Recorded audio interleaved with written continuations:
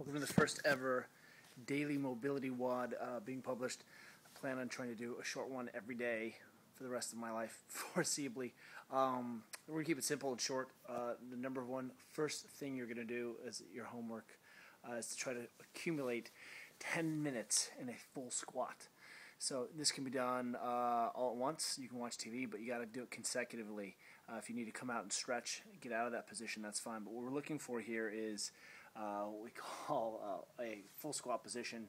Turns out that there is very little hip disease and very little low back disc disease in countries that toilet on the ground and sleep on the ground and eat on the ground. So what we're going to do is try to just get you into some deep flexion here and then explore that bottom position. A lot of times that hip capsule and deep flexion is one of the big problems. Notice that we're going to try to get heels on the ground. See if you can do that. See my feet are turned out like a duck. That's less than ideal positioning, and what's happening is it's solving a compromise of my hip, lacking rotation.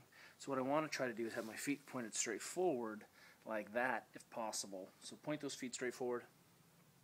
Shove those knees out and be active with the knees. Try not to think about destroying your meniscus here by being all kind of inside. It's pretty hard on the knees. If you're in this position, that's probably what the bottom of your squat looks like, and that's not so awesome either. You know, working side to side. You know, you can kind of compress one leg down a little bit further. This is going to be tough, and some of you guys probably need to even start by just gripping the wall and leaning back and camping out, you know, like this for upwards of 10 minutes. If you start to get a little bit compressed in the calves, watch this. I'm going to pull my knees back and then stand up. So what we don't want to do is leave the knees forward and stand up. That reinforces that kind of bad patterning. It's tough on the posterior horn of the meniscus. So shins always go to vertical before we stand up out of that hole.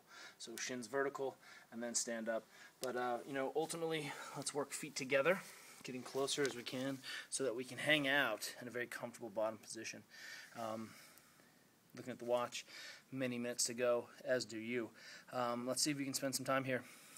It's a good place to work on ankle flexibility, actually maximally closing down the ankle spaces, but you just have to accumulate 10 total minutes in this position.